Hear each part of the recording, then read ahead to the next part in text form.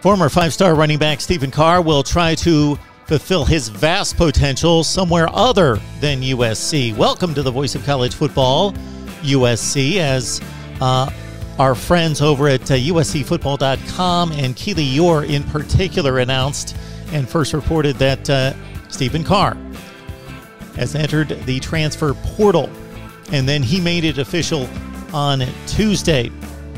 Running back coach Mike Jinks painted the picture a number of times in speaking with the LA Times and then having it confirmed a number of times during spring practice what his plan was for the running back position at USC.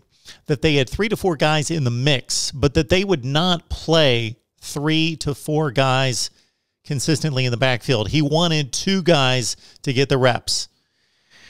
And so five-star running back Stephen Carr, who was the number 3 rated running back in the country coming out of Fontana, California in 2017, according to the 247 Sports Composite, he heads to the transfer portal. Okay, in 2017, he ran for 363 yards, 5.6 per carry, caught 17 passes, scored 3 touchdowns.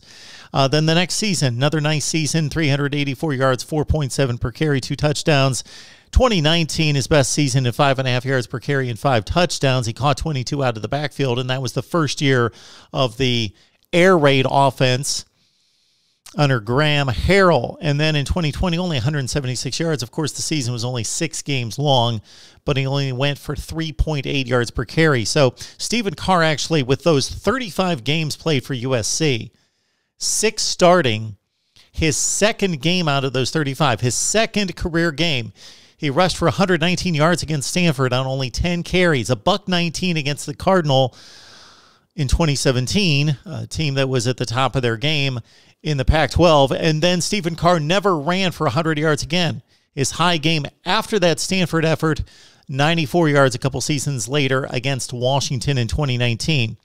Okay, the USC backfield without Carr stacks up like this. Keontae Ingram, the transfer from Texas, who rushed for over 1,800 yards at Texas, caught 67 passes, scored 17 touchdowns. He, of course, will be prominently in this competition along with Vavae Malapei, who ran for 238 yards last season to lead USC, 3 touchdowns. Keena Kristen, the 30th rated running back in the nation coming out of high school in 2019, a top 50 prospect in California.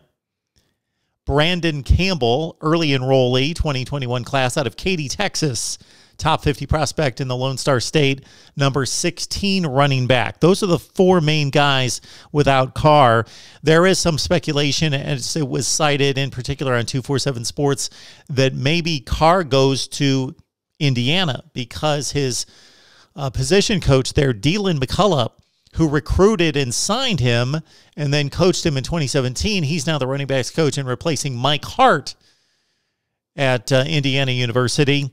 And keep in mind, of course, USC now loses its second running back this offseason as Marquise Stepp transferred to Nebraska.